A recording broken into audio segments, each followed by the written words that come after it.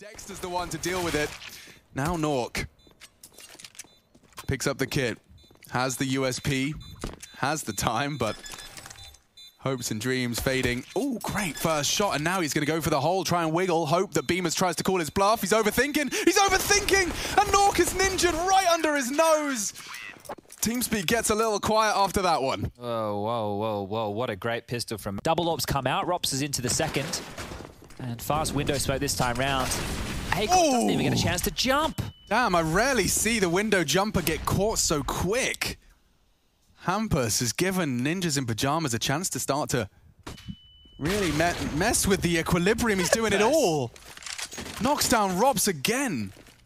Both awpers they dealt with aggression, right? Either really fast boiler and halls control, maybe even pop through a mid-smoke, or try and take that fight top banana. Just because right now with these AKs, you're not getting presented with the fight for Plopsky, and away we go.